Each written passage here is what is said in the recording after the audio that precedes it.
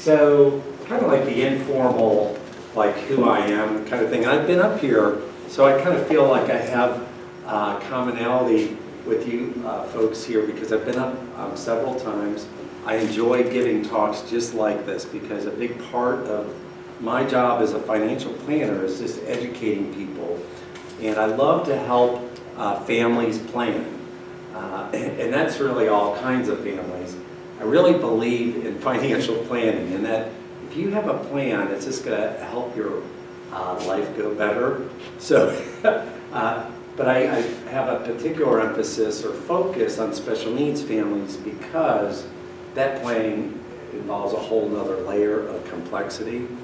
And so that's, and a lot of my prior background was in healthcare policy, like Medicaid, long-term care, so it really fit well. There's not a lot of financial planners who do planning for special needs families. It's just not really that heard of. Now, there's a lot of estate planning attorneys that kind of help families set up a trust, and I'll be talking about that. But there's a lot more to planning. Probably, as you know, is everyone here providers or some of your family members or both? I think we have a little mix. A little mix, okay. That's what I thought. So, you know, just from your own experience, you realize there's more to planning than just, you know, setting up the paperwork, you know. And that's where I feel like I come in as a planner, because I'm going to help you determine not just, you know, whether to set up a trust or set up an ABLE account, but also like how much money you need to be setting those things up, and how much, you know, to kind of just try to match your goals, not just for your loved one, but for yourself, and how much money it takes to do all that. So our firm, we don't try to sell products. So this is a little bit about who I am as a person. We consider ourselves fee-only financial planners. So a lot of times when people think about financial planning, they think about managing investments, and that's a part of it, but it's only a part of it. So especially when you talk about special needs planning, you're talking about estate planning, okay? You're talking about minimizing taxes, you're talking about retirement planning, and it's how all those things work together. But yeah, we're not trying to sell insurance or sell stock. That's not how our business model works. Really want to do what's best for the family and the individual. So that's kind of a longer intro of who I am and what I do. Okay.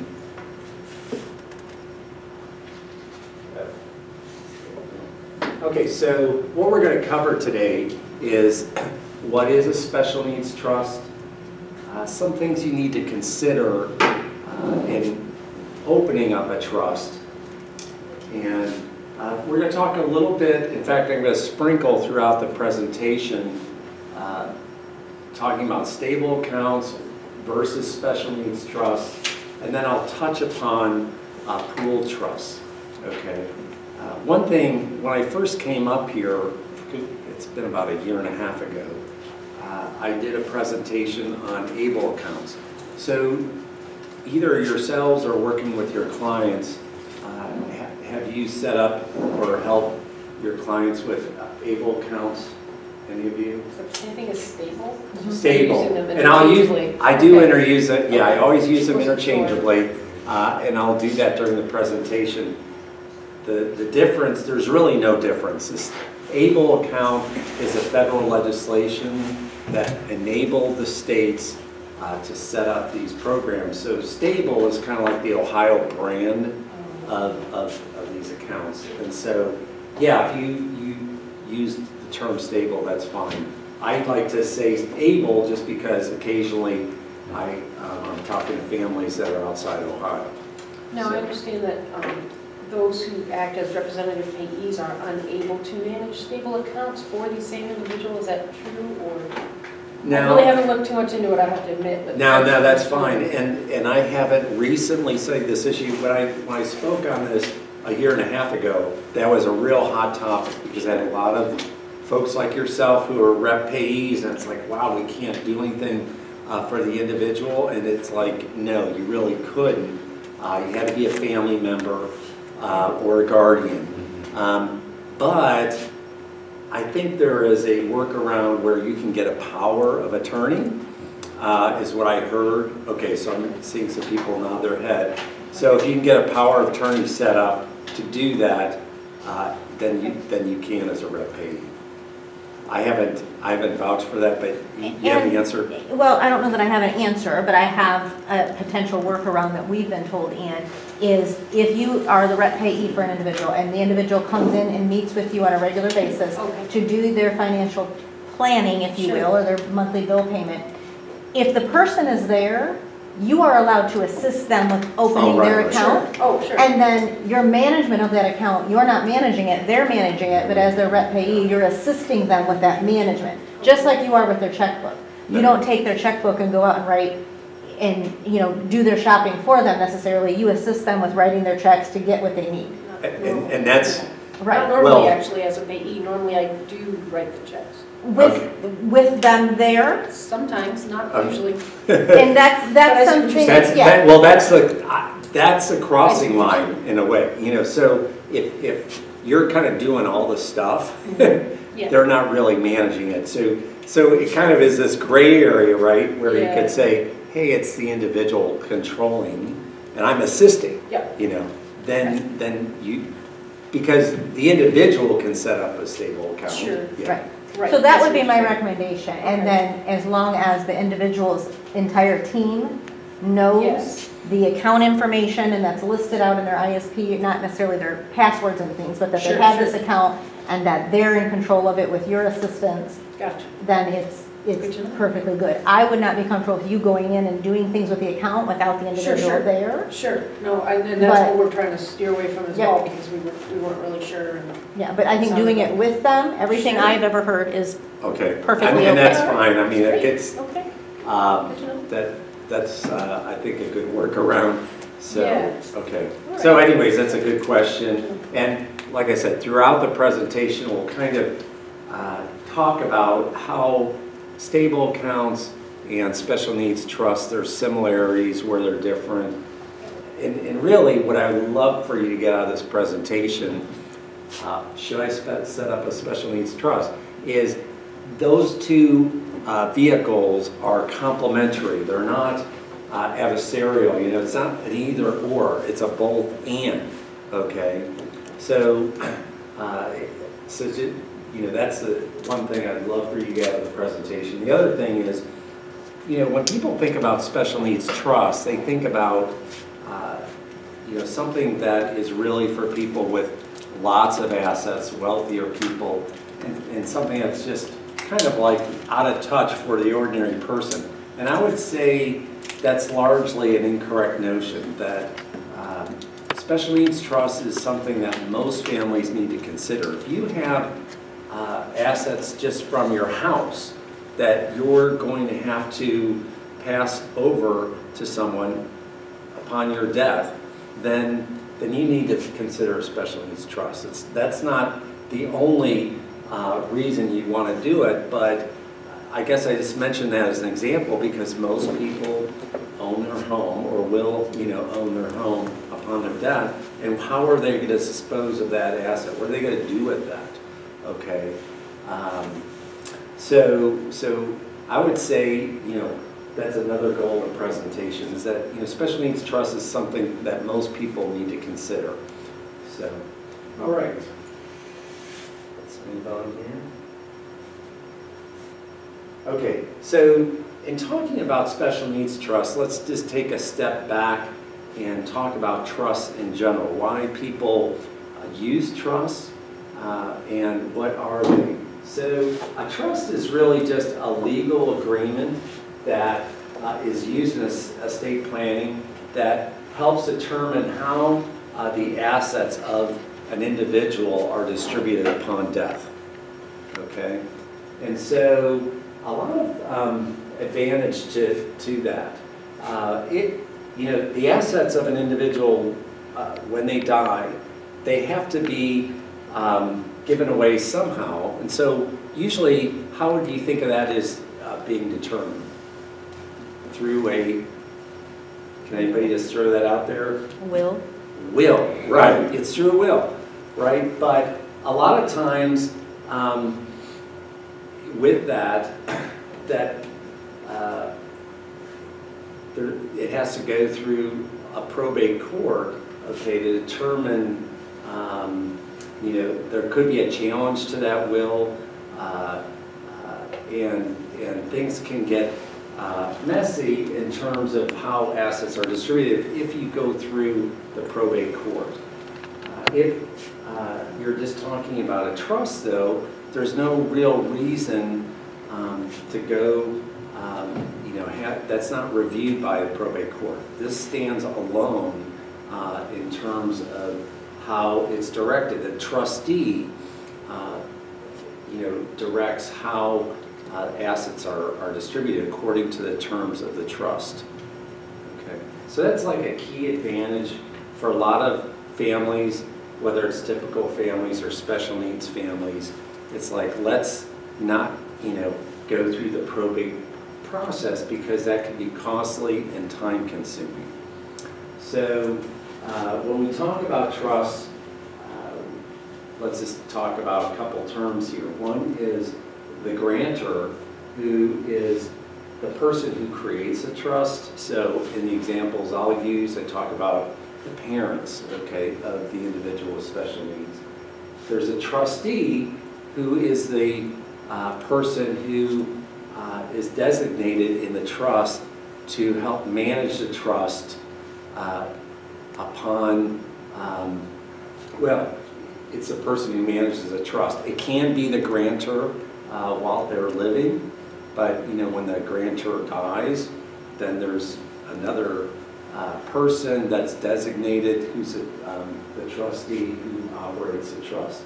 And this is something we'll talk about a little bit in the presentation. I mean, because that person is legally obligated. He or she has a fiduciary responsibility to represent the best interests of the beneficiary of the trust. And that's the other term I'll mention, is the beneficiary, and that is the person who receives the benefit of the trust. So I'll kind of like start using those terms. I'm not a lawyer, but it's just easier to talk about things with those terms. Is there any questions about what each of those things are? Okay. There's a common misconception when you think about trusts that when they're set up, they have to be funded. And most of the time, that's just not the case. It's maybe the family sets that up with a lawyer, and when they die, the will directs assets to the trust, and so you don't necessarily have to think about the trust being. It can be funded while you're alive, but most of the time, I guess it's probably advantageous not to do it that way. And there's a couple reasons for that, and that is there's a cost of managing the trust on an ongoing basis when there's funds in there, and it just adds a layer of complexity. If the family member or the grantor is alive, he could be directing income or assets to the individual on our beneficiary on their own. They don't need to be tied down by a trust document necessarily. So, okay, any questions on those terms or just what a trust is in general? Okay, if I'm going too slow, I could pick up the pace, but I just want to make sure we're all on the same page. Okay, so a special needs trust is just has same kind of characteristics as or a lot of the same characteristics as a regular trust, except it's set up for individuals with special needs. So we're talking about beneficiaries who lack the mental capacity to manage their own financial affairs. The key benefit of a special needs trust, and this is where it's similar to a stable account, is that assets in that trust don't count as a resource when you're talking about Social Security or Medicaid eligibility. So that's, that's a key advantage and that's why a lot of people set them up. Okay. So when we talk about special needs trust, there's really two types. One is the special needs trust, first party trust. Those are funds coming from the individual, okay? So when would that happen? Okay, there's kind of like two main reasons that the individuals would have significant assets. One is through some kind of settlement from a lawsuit, and the other is that there's some kind of Social Security back payment they were due. Okay, so I see some nod heads. You're familiar with that. And if you don't have a special needs trust set up, as providers, it's like, that's a bummer, right? Because all of a sudden We had to set one up. so you have to set it up on We the did, fly. yeah. Yeah, and you can do that, but in that interim, it's a hassle, Yes. right? So, Time was of the essence, you had about 2 months. okay, Medicaid dictates that you have only 2 months to do a spend down. There's only a certain amount of money an individual is allowed to carry okay, per month. right, So you have right, about 2 months to spend it down. So time was of the essence to set up a trust for that Social Security back pay. So Medicaid was going to punish us for Social Security's error. So it's just kind of one of those, right? So it's a large one. And so you found, do you guys work with a estate planning attorney? Well, my boss goes through a company, gosh, I cannot even think of what it is now. Okay, no, that's fine, And they but have the it's not trust set up something for that individual and then, so you guys were able yes, to and do it on the for, fly? for request the money's thrown or what have you, but. Right. Right. So I would say, I guess from a family perspective, I mean, you're not going to necessarily just set these up just in case, but if you have a good inclination that the individual is going to be receiving significant money, then you're going to want to have it set up, okay? So the other type of trust is a third party, or it's also referred to as a wholly discretionary family trust. And so how those trusts get funded is through the family or the grantor. It's not from the individual. So two different types of trusts, and two different types of special needs trusts. And they have slightly different characteristics that I'll mention. Okay. So the first party trust we already talked about is funds from the individual. The disabled beneficiary must be 65 or younger when the trust is created. We already talked about special needs trust not impacting Social Security or Medicaid eligibility. I mean, they don't count as resources. We will talk about later, you have to think about how distributions are made from the trust. So we'll talk about that in a bit. With a first party trust, and this is where it's similar to a stable account,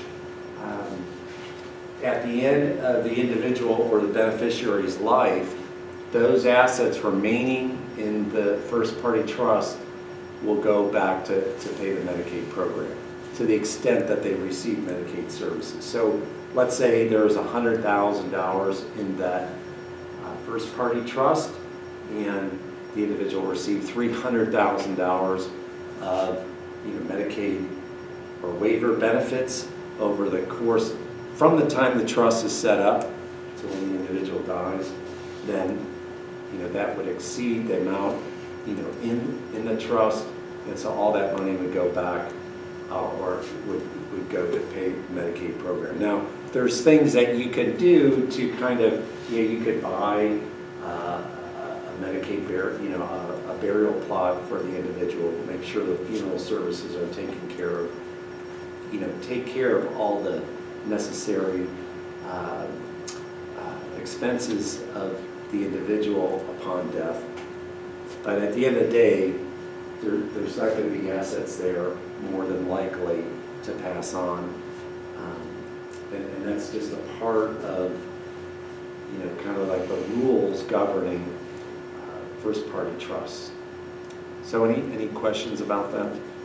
Okay. I do have a question. Yes. It says on there that the beneficiary must be under the age of 65 Yes. in order to do it. Yes. That's the same for special needs trusts? For first-party special needs trusts, right. Okay. So if they were in an accident and they were 66 years old and got a settlement from an accident, What's that person said? Right, yeah, it wouldn't be a special, it wouldn't be a special needs trust situation. So it wouldn't be a stable account? Like if you have, I have someone who's 66 I and see. continually over resources. I see, so what do you do in that Yeah. case? There's other, like, and I forget the vehicle on the long-term care side, like, what kind of a trust you would set up. I think it's a Miller trust, but I don't know a ton about those. well, if it's just that they're over resources, not that they're not getting a big lump sum, it's just that they have an extra $1,000 every month. That's a Miller trust issue, yeah. Well- That take care, yes. But couldn't they do a stable account for that? Okay. Because it's not a lump sum, it's just they have Well, $500 every month to put Okay, away. right. But remember with stable accounts, and this is a difference between the special needs trust and stable, is that condition needed to be before they were age 26. So if they were. And they are. They Oh, are, yeah. okay. They're Yeah, it's eligible just for that- services now. Yeah, they're just at a point in their life where they don't need any more couches and they don't want to go on vacation.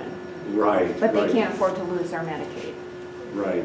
Yeah, so, I mean, and you'll have to kind of figure out when it'd be advantageous to go through a special needs trust first party versus the able account or stable account. Remember, or I'm telling you, with the stable account, the key limitation is, let's say you had a settlement for $100,000 or a back payment.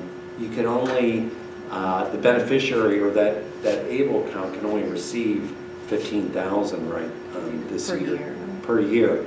If they have work earnings, it's more than that. But, that's a key reason why you want to think about special needs trusts, is because of this limitation on the able account side of how much money can be received per year. Okay. You said if it wasn't their work earnings, and I thought it was still entitled to only the 15,000 regardless of where. It's 15,000 per year, but if they have work earnings, it can go all the way up to, I think it's like 29,000 and some change. I don't have the exact number. I mean, if they earn if they earn 14,000, you can add that onto the 15,000. Okay, and that's its limit. Its new limit, upper limit. So the 15,000 is unearned income, whether that be by Right. donation, so by you, or their Social Security is unearned income. And then they have an additional amount, I don't know what that amount is either, for their earned income. Right, and that'll continually increase by inflation or whatever. Okay, some good questions. Any other thoughts or questions on the first party trust? Are there normally stipulations on, besides that, like, does an individual who sets it up, then they would add their own stipulations on what it could be used on? Is that Very that good, type of yes, trust? absolutely, yes. So these are just kind of like general rules federal government imposes or the state. But yes, a family member or the person who sets up the trust, the grantor, is going to stipulate how they want to see those assets governed. And sometimes, well, it really depends on that grantor But I think what's key, and this gets into the trustee business, is if you got to be careful on how you select a trustee. But if you have implicit confidence and trust in that trustee, you're just going to give him a lot of discretion. And so in the trust documents I've seen, it doesn't sit there and say, you should limit the distributions to this amount in 2050, or, it doesn't get real explicit.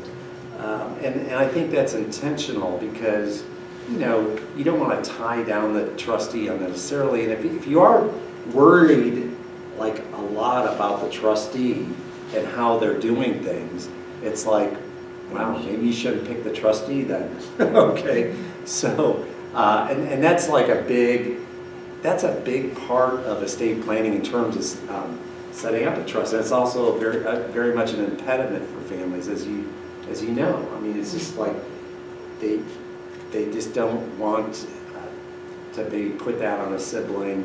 They don't feel like the sibling or a family member can handle it, and a lot of times that's probably true. So yeah, you can make stipulations, and I think a common stipulation in the trust document is, and this is getting more into a third-party trust, is how much of the trust is for each of the beneficiaries. So we just talked about a single beneficiary, but you can have multiple beneficiaries. And so let's say you have 3 children, a third of it goes to this beneficiary, a third, so you can parse things out. You can name a successor trustee, which is important, or you can give the power of doing that to the trustee, okay, because a trustee might die, so he needs to choose a successor trustee. So, okay, that's a great question.